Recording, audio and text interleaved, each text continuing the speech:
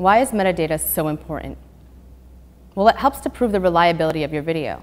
It can establish that it was filmed when and where you say it was. This is key if your video is to be considered for use as evidence.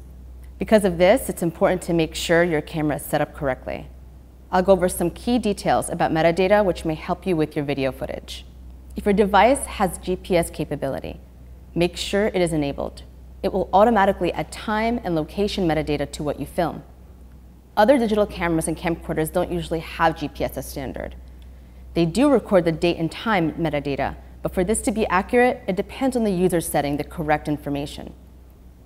If you are going to film with one of these devices, it's a good idea to check the settings before you go out. If you have previously set the date and time, do still check, particularly if you've changed the battery, have daylight savings in your region, or you are in a different time zone. Another tip is to record your voice saying the date, time, and location when you begin filming. If you don't want to be identified, write the information on a piece of paper and hold it up in front of the camera for 10 seconds. You could also film anything else that shows a date, time, and location, such as the front page of a newspaper, a clock, landmarks, or geographical features. If your camera has the capability, you can add some or all of this information onto the video as you film. This information will be burnt into the video and displayed when the film is viewed. Some smartphone apps are available that add this functionality.